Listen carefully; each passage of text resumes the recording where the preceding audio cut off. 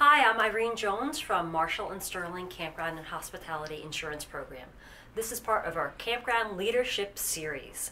And today we're going to talk about a difficult topic, child abuse at your park. Child abuse can come in various different ways. It can come from parents who are beating or abusing their children. It can also come from people who are sex traffickers who have a child with them who are transients to stay at the park. So sexual abuse or physical abuse are the two categories we're talking about. Nobody wants that. We want to make sure the kids are safe. What do you do?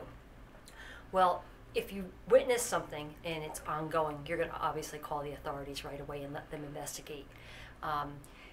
But if you suspect something's going on, or if some of your campers come to you and say, we witnessed this or we suspect this and here's why, what do you do next?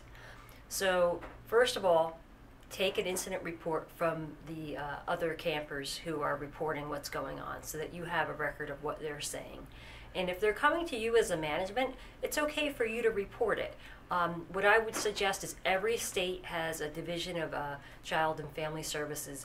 You can look it up on the internet. There should be a hotline, a tip line that you can call into. And you don't have to feel like you're making some sort of false allegation because somebody came to you and made the complaint. You're basically just responsible to pass on information for the safety of the children that, we suspect that something might be going on.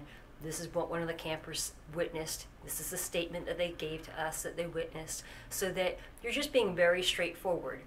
You're not being judgmental. It's not your job to investigate. It's the job of Division of Family and Children to investigate.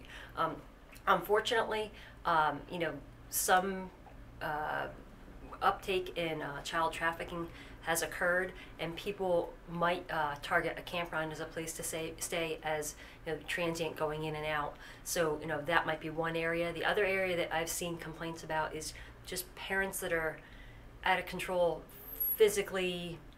It could even be like it started out as discipline and then it crossed the line.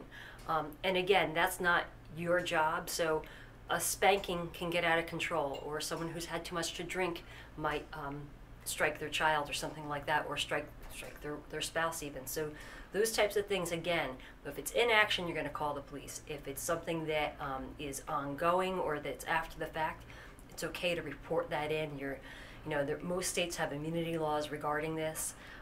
Other things that you can do to be proactive in your leadership role at the campground is most states will offer mandated reporting classes.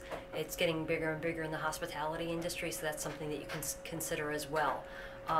And lastly, if a child comes to you and confides in you, don't press them for details.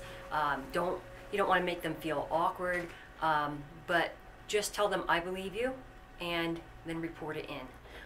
And finally, one last thing is, don't approach the parents, because if there is something going on, it could put the children more at risk, and you would never want to do that. So it's a difficult topic, but just remember to gather information, report it accordingly, and know that the authorities will be putting children first and they'll just investigate it. It's the best thing for everybody involved.